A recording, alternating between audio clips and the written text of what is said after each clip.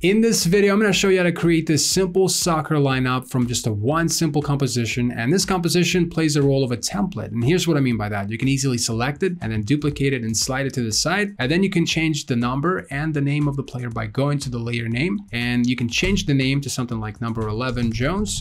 And just like that, it gives us a new player, number 11 Jones. So that's what I'm going to show you how to set up in this video. And as always, free project file is available in the description of this video. So the first thing I'm going to do is go into this player tutorial composition. This composition is a very simple one. We have a player jersey, player number, and player name. And then we have all these properties in here. And so essentially what I want to do, I want to take this composition and convert it into a template to where I can use it multiple times without creating a new composition. So to do that, we're going to go into the Essential Graphics. So right click anywhere here, click on Open in Essential Graphics. You'll see a new panel show up in here. This is called Essential Graphics panel. So whatever properties you drag into this area, those are the properties that essentially become like a template properties. So in this case, we're going to bring in the number. So we're going to go to source text of the number layer. We're going to bring that in. So now we have a number that we can adjust. We're going to do the same thing for the name. So source text, bring that in. So now we have name. And then we're also going to bring in color number. So select this color property, bring that in. So we have color number. We're going to clean it up a bit. So there you go. We'll do the same thing for color name. So go over here to color, bring that in, and let's clean this up a bit.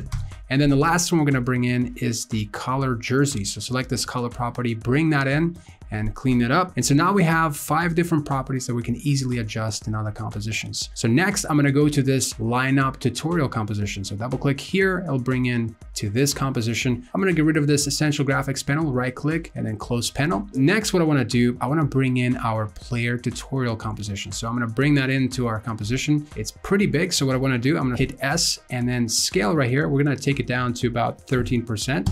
And I'm going to move it up here. And then I'm going to change the name of the layer to something like number 9, and let's call it Jones.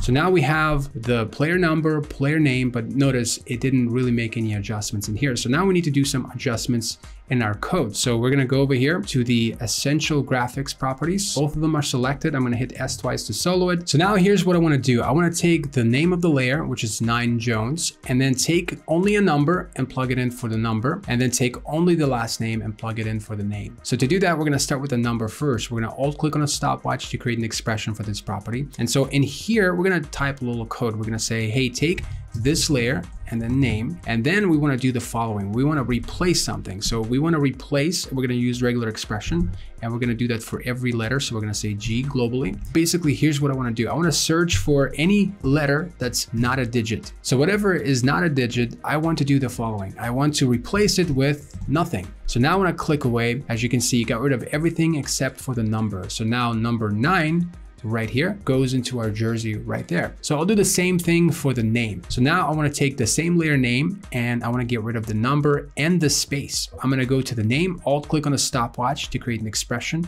And in here, we're going to do the following. We're going to say this layer, and we want the name, and we want to do the same replace method.